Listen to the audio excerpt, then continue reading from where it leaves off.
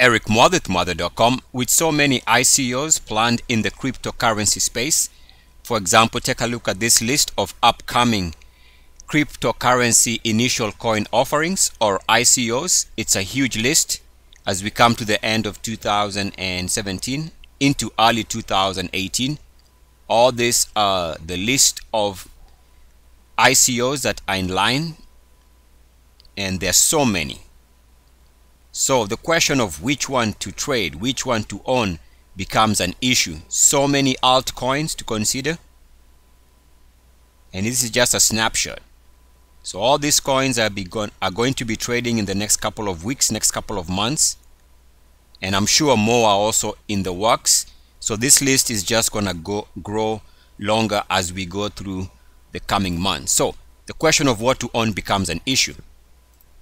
That's why it makes sense to understand how to time IPOs or ICOs. So I encourage you to take a look. There should be a link in the description of the video that brings you back to this playlist where I discuss how to time ICOs or IPOs. It's the same thing for stocks or currencies or any other initial offering, whether they're cryptocurrency or in the stock market. As an example, take a look at ClubCoin, which IPO'd a couple of months ago.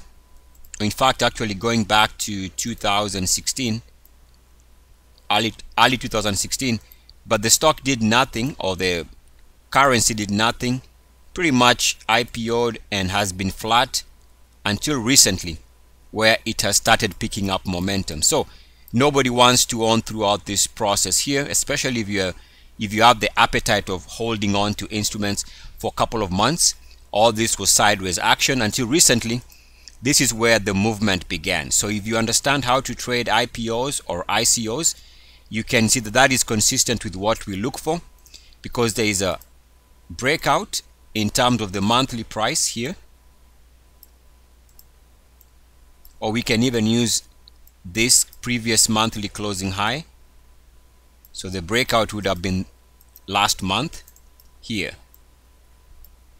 Now what makes this a timing issue is if we take a look at our MACDs and our RSI, we can see that at the point of moving higher, so again back to our breakout level here.